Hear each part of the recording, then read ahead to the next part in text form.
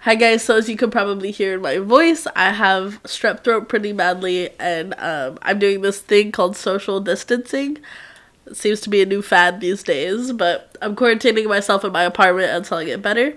So, for the rest of my video, Aaron will be my voice, so thank you so much, Aaron. Hi, I'm Aaron, and our group name for this video, or her group name at least, is Average Joe's LLC, and the company they picked for the project is AMS Print and Mail Specialists. They're located out of Blaine, Washington. So let's talk a little bit more about AMS. Today we'll be covering the history of the company and the products and services that they offer. Hannah will go over AMS's social media presence and their communication methods. Henry will cover the results of our interview as well as our recommendations for AMS. Lastly, Emily will cover our successes and challenges that we faced as a group. So the owner of AMS is this guy, Dave Freeman. A little bit of background about Dave: he actually graduated from Western in 1985 with a communication studies degree, so shout out for the comm department. 2 years later, he went on to open AMS in 1987. AMS started as a small mailing company that focused on the need for shipping across the Canadian border. Blaine has high shipping and mailing traffic, as there are many companies, including Amazon, that don't ship directly into Canada.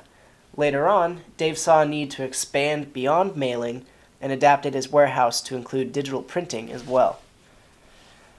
This is AMS's mission statement. It is easily located on both the AMS website and their Facebook page. I think it really shows that AMS is dedicated to their goals of serving clients through their transparency and visibility of their mission statement on their online platforms. AMS provides 3 main services: mailing, commercial printing, and label manufacturing. They also do lots of other smaller things, such as folding, gluing, and polywrapping. During our tour of AMS, we got to see all their machines at work, and it was very interesting to see their giant printers and label makers and the polywrapping with 100% biodegradable plastic. So this video here is just a video of the label printing machine that we took during our tour.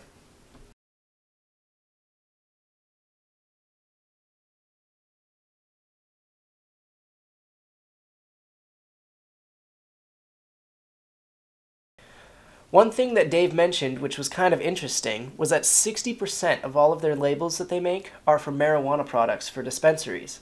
He said it's a growing industry and that there's a high demand for package labeling. With a machine like this, every single label can be customized in shape, color, material, etc. This here is just one of the massive printers at AMS. One of the big printing orders that they get are jury summons. So AMS prints jury summons for entire counties in multiple states, and they print these all year long. On this side, the picture on the left is the inside of one of the printers. If you take a look at the bottom section, you can see the ink colors. It's the same cartridge colors that everyday printers have: black, yellow, magenta, cyan, but they use a ton of it, so it comes in jugs instead of cartridges. The tiny cartridge on the right is a 5th customizable color. The example Dave gave for this is like how Coke has a very specific shade of red. So if they have a big print order, they might send a specific color for their order. The picture on the right is just another picture of the label machine. Dave gave me some really cool samples of labels that he has done recently, and I would love to pass them around. However, that is how you get coronavirus, or strep throat.